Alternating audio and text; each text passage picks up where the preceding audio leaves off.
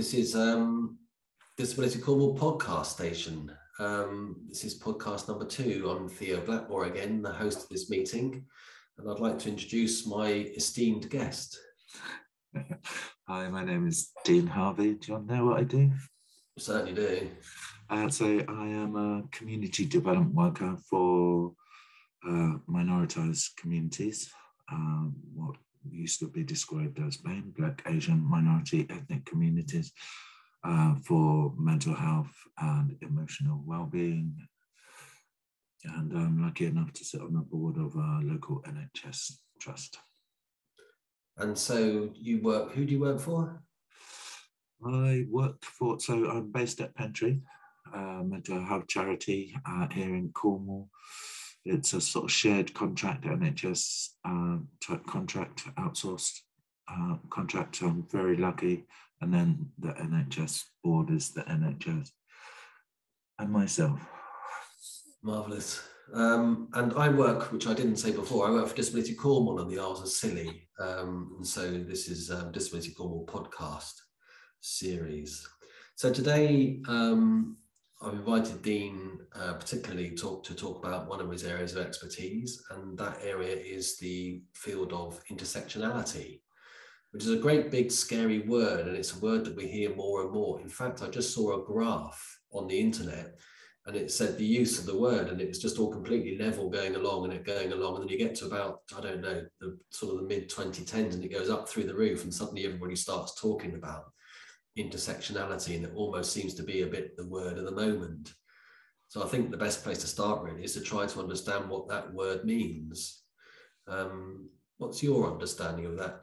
So my understanding of it, originally coined by Kimberly Crenshaw, worth looking up, worth Googling.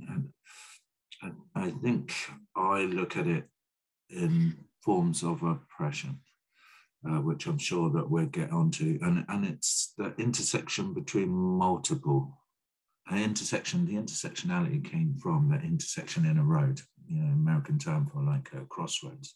So where things intersect. And it was looking at multiple oppressions on identities. So it was looking at race, gender, and sexuality, and so on. So, and it was looking at, there's some quite sort of stark, they're not clumsy, but just to help us think, examples of, if someone is a Black lesbian with a disability, facing the world, accessing services, and so on in the different systems that we live, that they most likely face multiple oppressions, and dealing with one at a time does not actually solve the problem for a lot of people. It doesn't lead to equity at all. It often leads to services thinking that they're dealing with something, but actually missing out a whole part of the person that they face. So I'm saying this without reading notes, really, because I don't want to read notes. But I understand that. I understand that where services, look at things like maybe the gender pay gap, and then don't take into consideration racial equity in that, or disability in that, and just have this linear approach, or if we fix this because this person is female, because this person is male, that would have been sorted. They don't face any other discrimination. And I see that as quite, I can see how institutions get to that way of thinking. The same way that they think about equality. If we don't do something for everyone, we can't do anything for anyone, sort of type approach. And that this must solve problems, but none of us are linear. That's the point. When I'm thinking about intersectionality, it's always about oppression and discrimination and stuff. It's already recognizing that we have different aspects to identity.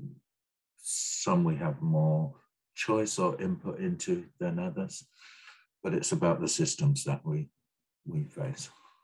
Yeah, I mean, big institutions, like you say, they deal with an issue at a time almost, and it's kind of comes down from a very top-down view, sort of the world in many ways. So the government has an understanding, right, we've got to deal with racism, so let's deal with that, spit spot. So let's ignore all the other stuff and just deal with that one thing. And then it's disableism, and so let's deal with that, spit spot. And I remember you and I met up years ago. That was something, when was that? 2012 maybe, or 13. And you had the great idea of setting up a disability or a hate crime network in Cornwall, where the third sector organisations became safe spaces for people to go to and to be able to report incidents of hate crime that they'd experienced. And that, so for example, at Disability Cornwall, we became a hate crime recording centre on the basis that anybody could then come in. So if obviously our name is Disability Cornwall, but if somebody came in on the basis of discrimination for race or sexism or homophobia or whatever it might be, they could come into our safe space and use our safe space. Well, I agree, and I think it has. I think there's intersectionality in one. I think it's almost as if, so take myself, I would just use myself for an example, and about hidden disabilities and stuff. So, you know, that maybe the effects of hate crime around race maybe has an effect. But then I think about the effects that it might have on disability, and where do I go? Why should I have to choose which hate crime support and report centre that I go to? And how can I be seen in whichever one that I go to in completely? And I think that's some of the point. I think we've got a long way to go, to be quite honest, about rolling up our sleeves, doing the work and maintaining. I think all of the reporting, support and report for me was the most important aspect of that you get support wherever you go. But I think the thing that would tie everybody together is just like a rights-based approach. You know? Yeah, and it's a long way off still. You know, I remember that we had a conference about intersectionality recently, and we were talking then about how we met up all those years ago and we started putting blocks in place and we started building the foundations of what we thought would be this great thing. And then we're being called on now by lots of authorities to go and do that work again, because a lot of it, you know, staff move, staff change over, and it seems like a lot of that knowledge gets lost. I know I was reading recently that the county council has to make something ridiculous like £80 million of cuts. And so a lot of people are taking early retirement. And what that does is that reduces a lot of the cultural knowledge of that organisation and how it works and what it's got embedded in it. And so then the new people coming through think, hang on a minute, there isn't anything about that. Let's start that again. And so we're treading on the wheel again.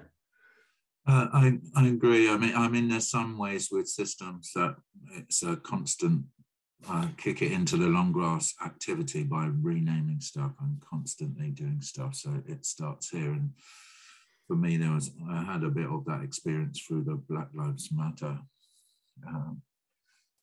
protests and experience, and how could I not be supportive apart from the sort of statements of it starts here, and whenever you think it starts here, you're forgetting everybody in the past, everybody that fought for your rights, all of that knowledge. And I like that sort of Sankova approach, the African approach, where, you know, you do look back, but you look back for what's useful. You don't dwell in the past, but you look back for what's useful and you put it into your path for the future. It's really important. But I think our knowledge base and our networks, through examples of what you gave, Theo, it's that it depletes our knowledge base. And in the third sector, we're a very fragile collection of organizations, small organizations. And I think we have to work really hard together to keep some basic principles flowing through. It's not always a well-received fact that most discrimination is faced in the third sector, because there isn't an ombudsman or collective. So you can go to different agencies and they're going to have different levels of training, and so on. So it's not like a franchise model, like, you go into a McDonald's anywhere and you expect McDonald's to be McDonald's, a terrible example. But if you go to the third sector, I think for things like your rights, for access and stuff, I don't think it is a franchise approach. That's amazing. I didn't know that. So third sector is guilty of great discrimination. Collectively, that is lots of reports, and I will send you some of the reports afterwards. I don't want a conversation to be, but when you think about that, especially in rural areas, how else can it be? So an example, if a small organization that has found funding to provide a service, a small service, I can't think of a service, but a small service, but they do not have an interpreter budget, then that service, not because they've got a sign on the door saying no, that service is then not accessible to all people, and you have almost no right to redress on that. And living in an area like ours, where we're relying more and more on the third sector, I think that is everywhere, the voluntary sector, third sector, that's going to be a problem for many of us, which is going to be an example of intersectionality in action. Yeah, I mean, the key word there is inaction. It's, I talk about the third, I talk about disabled people's organisations as a separate sector almost within the third sector, within the voluntary sector, because I think we have our own challenges specific to ourselves as organisations. And one of those specific challenges is that we need in every single budget to include budgets for accessibility. And those in other organisations, that's often overlooked. And sometimes in our own organisations, that's overlooked, And so we provide a service, whatever that service might be, but there needs to be stuff in there for British Sign Language, for interpretation across the bottom of the screen, for all sorts of different access formats, as it were, so that different people can come to the service and have it equal.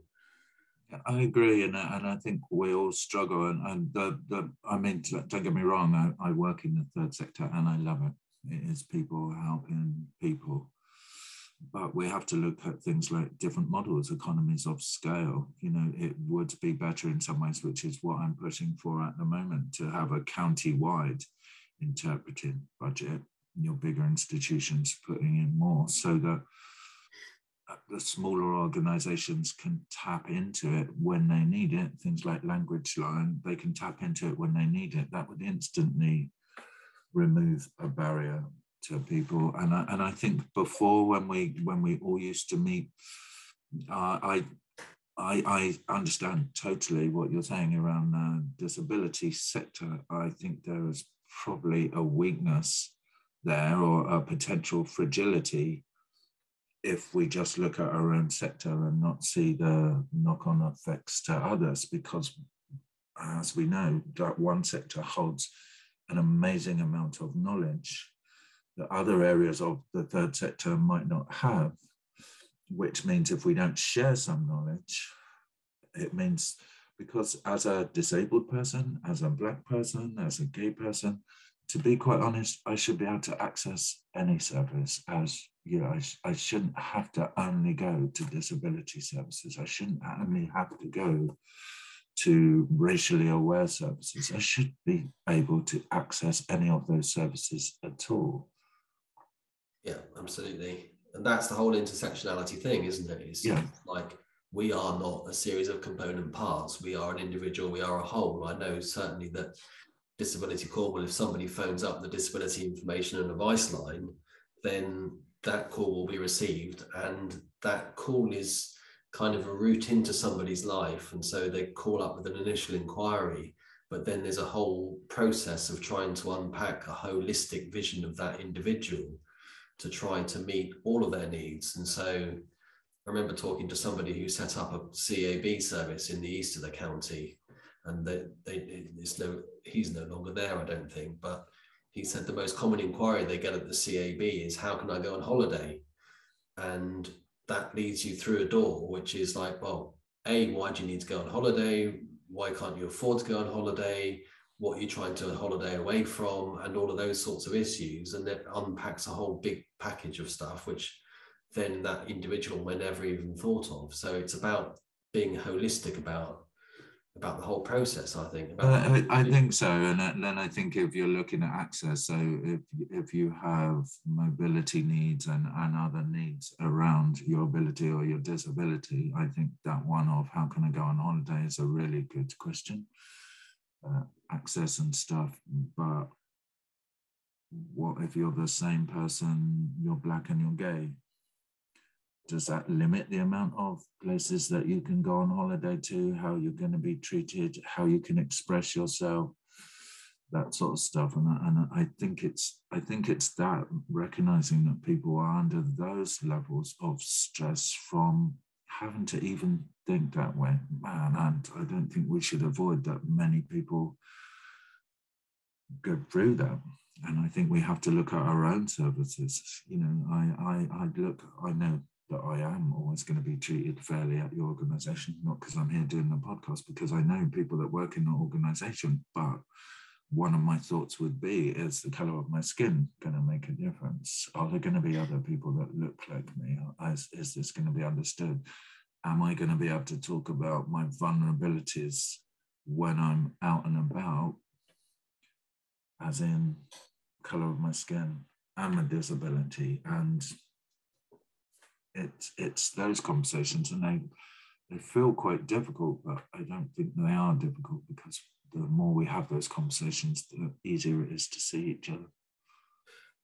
Something you said a long time ago, before when you started talking about 10 minutes ago, was interesting, and it was a comment when you said that you work with minoritised communities, you said, who were previously known as BAME communities.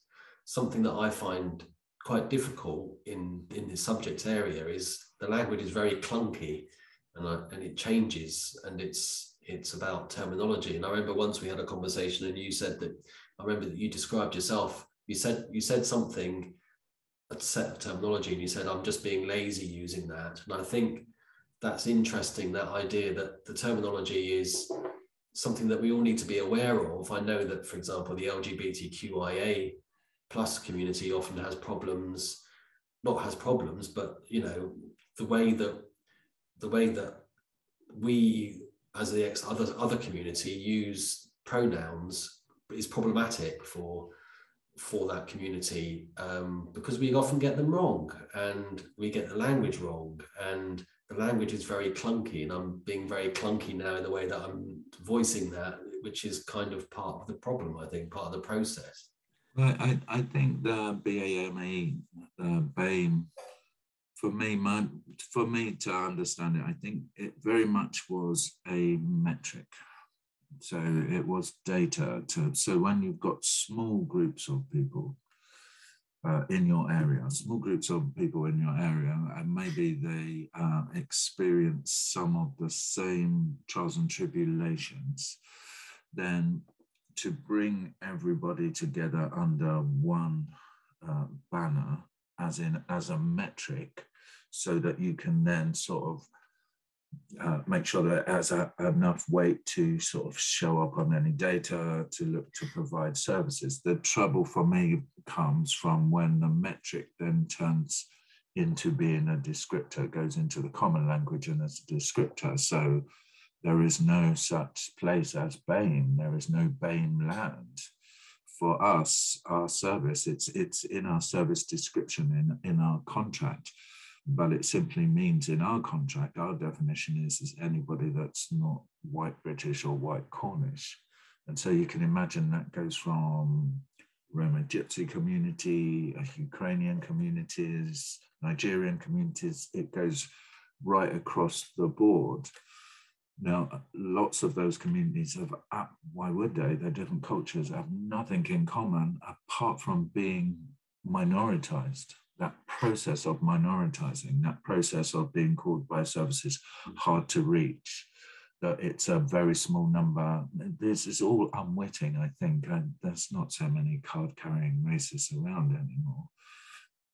But it's always then, it's a small amount, we will get round to that eventually. We'll just deal with the majority first.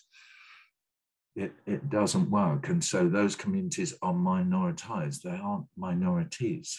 I don't come from a minority community. In fact, globally, I'm in the majority. It doesn't help in the country that I live in, but globally, I'm in the majority. But it's that way of doing stuff. And so you've gone from a metric to describing people as BAME, and then it doesn't mean anything. It doesn't mean anything at all. It's absolutely pointless, and all of the stigma and stuff and unwitting prejudice and oppression goes with this mythical group that doesn't actually exist. So now we are then designing services for this whole group, like a BAME tribe. How is that going to work? And I know at one time there was the same stuff around disability. So we've had these conversations in all of the areas. It is really important how people describe themselves. Of course, self-describing is really important, but I don't want to do away with the metric, because the metric and data is really important. And again, the difficulty is if we keep changing names, we can't keep using the same data, and we sort of, each time we lose our history. Yeah, and as organisations, I think we use those metrics because we need to record the numbers of people coming into our organisations and using our services. And like you say, the funders all need that kind of information and data. But the terms, essentially, BAME is a term on a shelf box file, LGBTQIA plus box file, disability box file, but once you open each box file, there's a massive diversity within that. Yeah, without a doubt. And I think it leads to lazy thinking, not on purpose. I very rarely meet someone who's not hardworking, but I think it leads to that, and how to provide services. That's why I think the rights-based, you have to have intersecting principles to deliver services. So the rights-based, you can't go far wrong. I like living in Cornwall. I like the idea of civic Cornwall. If you live here however long, you are a citizen. You might be a new Cornish citizen, but you are a citizen. That instantly shows that you all have rights and responsibilities. So some of these things would be overlapping, and it's important to move forward. What I do find with institutions and stuff, those type of the Black part in Black Asian minority is really important to remember for the Black community. And Asian is the one. Well, that is just absolutely huge. What does that mean? But minoritized and marginalized, that can be applied to all of us. How you can be minoritized or marginalized because of your diagnosis or your disability or your gender or the color of your skin. Institutions need to work with those processes, because we know that the systemic and the structures do not work for everyone. In fact, they actively discriminate against some groups, either through access, through this, or we don't see many of you around here, or we've never had this issue before here. It leads to really lazy thinking, and lazy thinking is just harmful for, our institutions are us. It's not us versus them. They are us. They just don't work for all of us. Yeah. And it's very interesting. So the third sector, we talked about it a little bit. And, I agree with you completely. I think it's a very kind of, the people who work in the third sector are very together, they're hardworking, they're very sound of mind, and they really want to be as open and welcoming as possible for as many people as possible. That's always been my big issue. So when I did this mapping exercise and mapping disabled people's organisations across the country, there's a real minority of organisations that represent minority groups of disabled people. So, I only found one organisation that works specifically with LGBTQIA plus or disabled people. That organisation is in London. So if you're from that minority and you're a disabled person, where do you go for assistance? Where do you go to your local disabled people's organisation? Something you said just then was, if you go into one of those organisations, will there be people who look like me? And I think that's a key issue in the whole intersectionality debate, is to make sure that there are people employed there who look like all of us, and who are all of us, because we all need to be represented. What other sorts of things do you think organisations can do to make themselves welcoming to anybody who walks through the doors, really. Well, I mean, if I stick just to Cornwall, the examples, rural area, lots of third sector services, voluntary services and stuff, you know, I am not saying, and I know that you know I'm not saying, I'm not clumsy enough to go, look, you need one of each, and therefore just having that representation, that doesn't always work. But there are things that we can do. I mean, all of our equality strategies and stuff should look exactly the same, shouldn't they? That whole, they should look the same. They should have the same foundations and stuff. They would all be bespoke for different organizations because they deliver different services. But we haven't even got that far. The funding that is, if anybody who's worked in the third sector for long enough knows that the funding model, you are often made to compete against each other. That's not a great environment. So you compete together, and a lot of the funders have a lot to do here. A lot of the funding bids include access, EDI, equality, diversity, inclusion. They include all of that. And it becomes like a tick box exercise for small organizations going, so that means there are lots of organizations taking money in your name, Theo, and taking money in my name. But we never even get to hear of those services. And there's nobody checking and helping. You know, I don't want to hold small organizations going, no, we're taking your money away because you're terrible at this thing. But if you know you're not great at something as a small organization, you should be able to go somewhere to improve that. So we're going to have a shared approach. And I think the discrimination that I see in the third sector is we haven't really even got a collective ombudsman. There's nowhere to take your complaints. If I go to one organization, it's this complaint mechanism. If I go to another, it's this complaint mechanism. And as we know, living in a rural area, one of the oppressions that you face is the stigma or the words that go with it, like this person's trouble. They do this, they do that. I think anyone who lives in a rural area knows that sort of stuff. So the troubles are then pushed back on to you. I often see that. We were talking in our conversation beforehand about public transport, and I catch public transport everywhere. It's how I get around, and I very much like the fact. But I often see people with disabilities trying to get on a bus, for instance, and some buses are good, some buses are not. But if there are difficulties getting on the bus, so access, it's almost like the difficulties are then the fault of the person having the difficulties get on, not the shape of the bus, not the fact that it can't lower, and there's some of that goes on. So unless we work together and have these conversations, you know, any of us should be able to go in anywhere and have the same service. That's what we should be aiming for. Eventually, we should be able to do away with specialist services and have services that are repositories of knowledge, that anybody that's starting a service can go and get best practice, best knowledge, understand how stuff works. And I'm not sure that that's where we are. You know, it's. I think if you have any one of those, you know, what they're called protected characteristics, if you have any one of those protected characteristics, then you spend a lot of your life feeling like a square peg trying to get into a round hole. And the round hole often is something like a bus or a building, or, you know, come to this place if you want to do this thing. You can't even get in there. You know, it's that kind of thing. There was the old cartoon, wasn't there, of the disabled person's toilets with a flight of steps to get up to it, and somebody in a wheelchair at the bottom of that flight of stairs just thinking, hang on a minute, it's obvious, but it's difficult. In fact, I do know places that still have toilets upstairs, disabled toilets upstairs, or toilets for disabled people upstairs.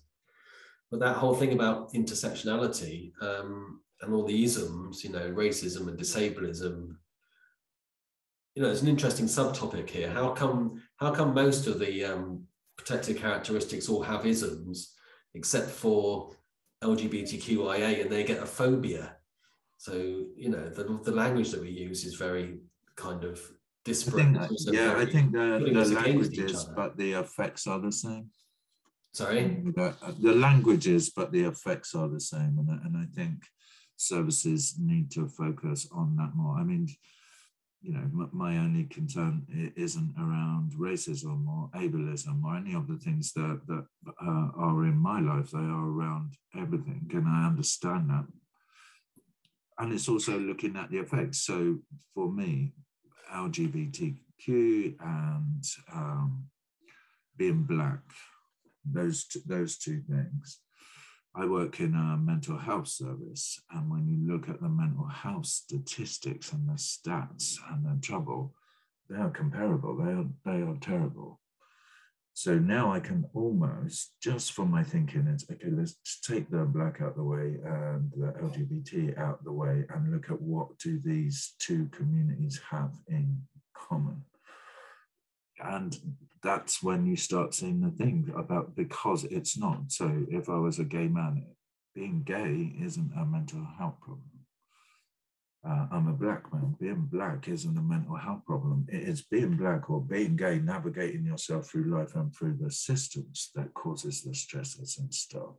So now we can then look at, okay, how can we reduce those stresses? We know some of the big ones, stigma, all of those things. But without having those open conversations, we've still got a long way to go. There always will be a long way to go, but that shouldn't stop us making actions. And actually, so you have the rights-based approach would be, you've got the rights to information and easily accessible information. And when I say accessible, in the way that you as an individual can understand that information, not hidden away in some academic report, these sort of things. When we start seeing our commonalities, I'm sort of lucky really. I grew up in the 60s, 70s and 80s. I grew up in Brighton, and when the National Front used to march down the main street from the station down to the main street in Brighton, you know, I would be stood next to a gay man protesting the same things, because we saw the common interest. We saw the common interest. This is what we want. And I think that's where we need to see the common interests that are overlapping. But we are so all busy protecting our identities because of the multiple oppressions that we don't see the ties that bind us. Never a colorblind approach. That would be ridiculous. But there are some ties that bind us that we need to fight together. Yeah, that's really interesting. So I had a conversation or an email conversation with you, because this whole thing about intersectionality for me appears to be something which is an incredible strength, because it brings together various identities into one identity, or into one whole, as it were. Not various identities, but various different bits of identity into one whole. And so in theory, because I'm a disabled guy, you know, if I'm a disabled Black gay person, then that's three different identities that are all together into one. And so it's kind of like we should be celebrating that kind of wholeness and holistically, whereas the reality is somewhat different. We often get separated out, like we said at the beginning, to our separate component parts. So I remember talking to somebody who was a wheelchair user, and he was a gay man, and he said he just never felt that he fitted anywhere. If he went into the disability world as a gay person, he never really felt he fitted there. And if he went into the gay world as a disabled person, he never fitted there. And so it often seems to pull people apart and pull communities apart rather than bringing them together. You should be uniting rather than dividing. I think so. I mean, there's always the need to unite, and there always will be. But I think it's more than identity, though. I think, you know, that whole identity thing, which seems to be much more so multiple identities, as we're saying them here. But for me, that intersectionality and the work that I do is about the multiple oppressions or the multiple discriminations. That's where that goes. And that's some of the stuff that can bring us together. So, you know, if we're talking about access, if we're talking about safer streets, what I see at the moment is the people in my community, my fellow citizens, are my sisters, fighting for safer streets. But when I'm delivering training around racism, and I'm talking to women, and if you live in a rural area, I live in a majority area, so I talk to a lot of white women. And at one time, it feels like that we can't see each other. I'm trying to say what it's like to be this, and this person is saying, but I can't walk a mile in your shoes, I can't see the stuff. When we talk about fear at night, and not feeling safe in our streets, there all of a sudden we've got a shared cause. We can see each other, and it's small, but we can see each other. So there's the building block, because it turns out that the women, I think, are not going to understand my life. I'm using really clumsy examples. One part of our life where we can no longer be ourselves is when we're out at night in the street. All of a sudden, all of the stigmas, all of the fears, all of the dangers are very, very real. And then you really do have to start thinking about being female, about being disabled, about being Black. So there is a joint piece of work. If we make the streets safer for one group, we actually make streets safer for everybody. I do not feel safe. This is not at night in main towns, on a Friday night, on a Saturday night. So that does not then mean I know what it's like to be female. I don't. I can learn, but I don't. That's not my lived experience. But I do know about those fear on the streets. And now if I start talking to LGBT friends, if I start talking to my friends around disability, if we have that shared experience, then there's our work. Proactively, we can do something.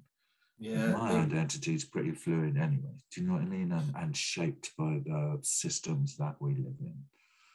But I want to be at all times proactive, because it's empowering. Yeah, the streets at night, they don't feel safe to me as somebody who uses wheels, somebody on a scooter. And, you know, I've often come into contact in broad daylight with people who are drunk, who are laughing at me on my scooter and want to push me out so they can have a go. You know, that looks fun. Give me a go on that. Oh, great, thank you. You know, it can be very frightening.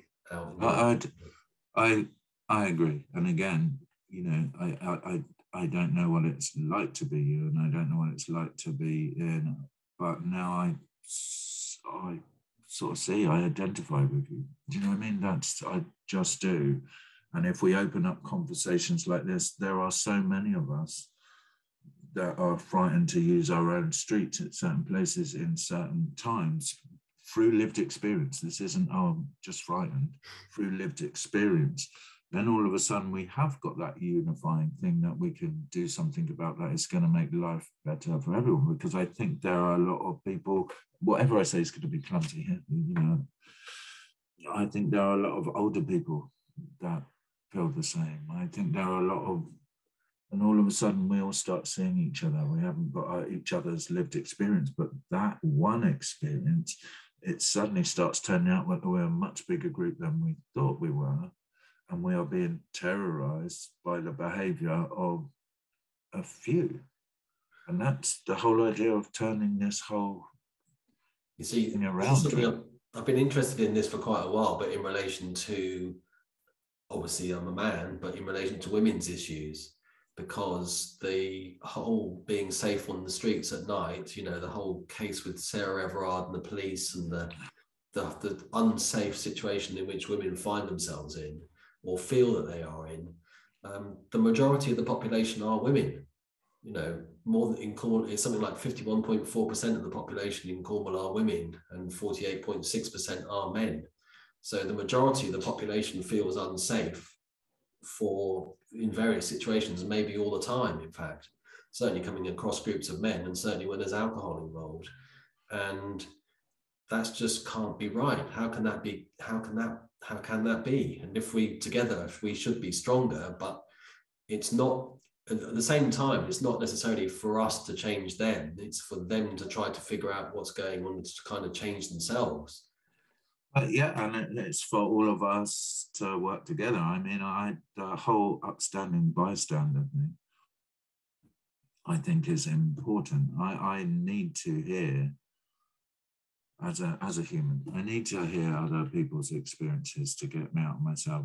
When it's shared experiences, I feel like I understand more, only from my point of view, but I understand more. So that empowers us. That's more of empowerment. But it is also, I play a part in that, and it is my job to do something about it. I mean, since the Black Lives Matter stuff, it was all about allies. after Black Lives Matter, both in my workplace and in my communities and stuff, the amount of allies I suddenly got, that I had to sort of, oh, I understand, I got this, I've read this book, have you read this book? It's like well, I don't really need to read a book on that experience. Who was that writer, the female? I get that, but it just left. I don't want allies. What I want is fellow citizens. I don't want allies. Allies seems to be sometimes misconstrued as if you're in the majority or if you're in that group, that is a badge of honor that you're an ally and that you're a good person. This isn't being about a good or a bad person. I don't need allies.